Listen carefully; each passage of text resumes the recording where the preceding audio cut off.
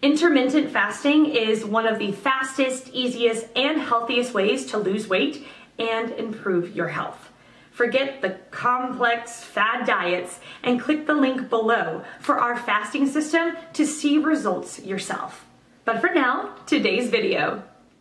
The question, as a Christian, what benefits has fasting done for you? It has taught me about how strong the flesh is.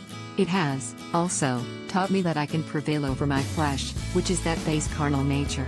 That sin nature we're all born with. The flesh wants everything in right now.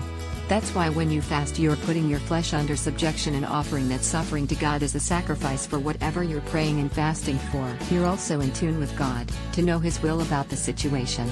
That's why we pray and fast. The praying is conferring with God on the matter. The fasting is showing God you're serious and that you really need His help.